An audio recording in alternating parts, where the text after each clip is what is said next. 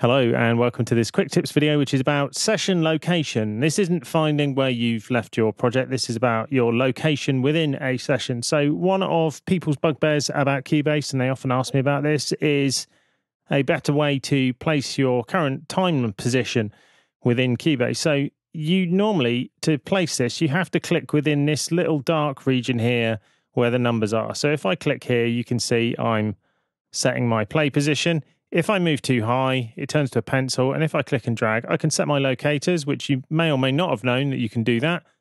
But certainly setting this can be a bit finicky, and also if you're on a large screen, a 4K screen, etc., it can be a fair bit of mouse mileage.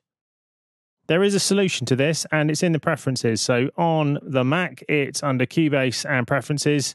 On Windows, it's under Edit and Preferences, but go to the Preferences window.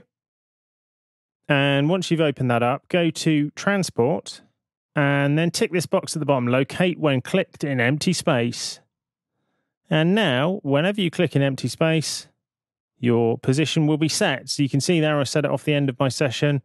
I can do it there. Now, obviously, I've got a fairly solid tracks here because this is mostly a multi-track recording, but you can see anywhere I click within this, it works and sets your location. So you may find that's a much more intuitive way to do it. And obviously you can still select parts as normal. So that doesn't change any of that. But now if you click in empty space, it will set your location, which may save you a fair bit of mouse mileage. So as ever, hope you found that useful. And if you have, please do all the normal stuff, etc.